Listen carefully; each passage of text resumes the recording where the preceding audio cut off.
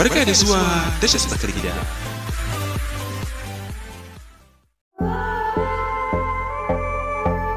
Hadiza Gabon ta tallafa ma jaruma Maryam KK da makudan kudade bisa iftila'in da ta fada na shiga hannun masu garkuwa.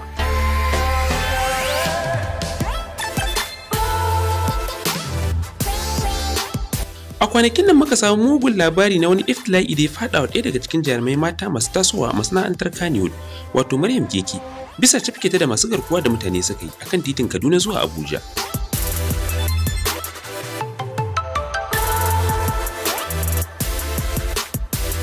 Sai dai bayan kwana biyu da bacewarta, jarumar ta bayyana wurjanjan cikin mawuyacin hali bayan dukan kawo wuka da masu garkuwar suka yi mata bayan sun kwace komai nata gami da yashe kuɗin ajiyar bankinta.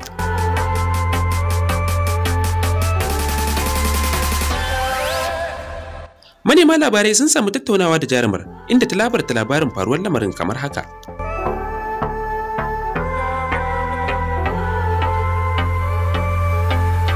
Bayan mun gama aiki ne da su darakta Sunusu Aska, sai na zo titin gefen tashar Jabi da ke Abuja zan hau mota zuwa Mararaba, Nyanya. A lokacin da na shiga motar ni kaɗai ce, sai wani ma ya zo ya shiga, sai kuma wani a kujerar gaba.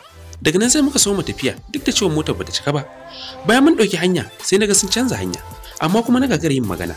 Daga bisani kawai sai na ji an shaƙe min wuya tare da ɗaure min fuska. Sai suka karɓe wayata da katin ATM ɗina guda biyu. Ɗayan katin na yayana ne.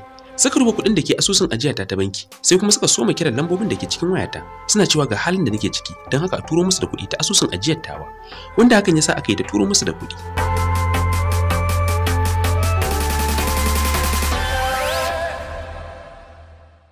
Maryam ta ci gaba da cewa daga bisani sai ta tsinci kanta a wani kango inda ta tarar da 'yan mata da dama da waɗanda matasan suka yi garkuwa da su, kuma wanda aka yi garkuwa da su ɗin duka mata ne, babu namiji ko ɗaya. Ni sun ma tausaya min saboda basu azabtar da ni sosai ba, amma sauran matan sun sha azaba.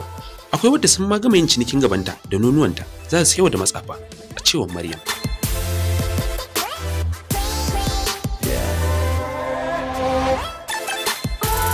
Keke ta ƙara da cewa masu garkuwa da mutanen sun yi ikirarin cewa su ɗalibai ne kuma suna yin harkar garkuwa ne domin su samu biyan kuɗin makaranta.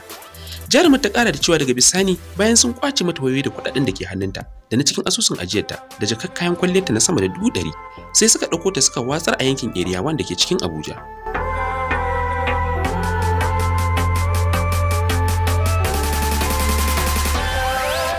Bayan faruwar wannan lamari, darakta Aminu S. Bono wanda ta shafinsa muka samu labarin bayyana Maryam din, ya wallafa a shafinsa sakon godiya ga jaruma Hadiza Gabon, inda ya ce ta aikawa da Maryam din makudan kuɗaɗe wanda bai bayyana adadinsu ba, gami da yi mata fatan alkhairi.